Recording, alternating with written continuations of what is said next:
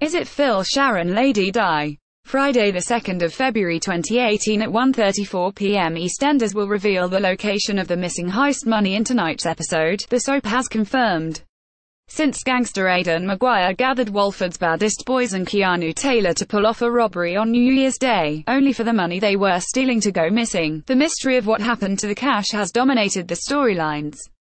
Last night there were further clues pointing to the possibility that Phil and Sharon Mitchell have the haul, or at least know where it is, but could that be a red herring? This evening's edition will tell us who's hiding the heist booty, with Mello in on the case to find it before SHES framed by the Mitchells to distract Aidan from discovering Ben's bungled attempt at taking it.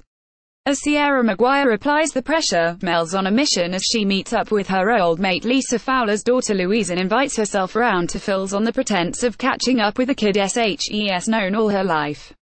Alone in the house, Mrs. Owen snoops around, but is caught in the act when Sharon returns and demands to know what SHES up to. Is this the moment the money is found, or are there further twists until the audience is put out of its misery? Don't miss tonight's episode where all finally be revealed at 8 p.m. on BBC One. Click the links below to watch a 60-second rundown of next week's EastEnders and our exclusive review show A Week in Walford.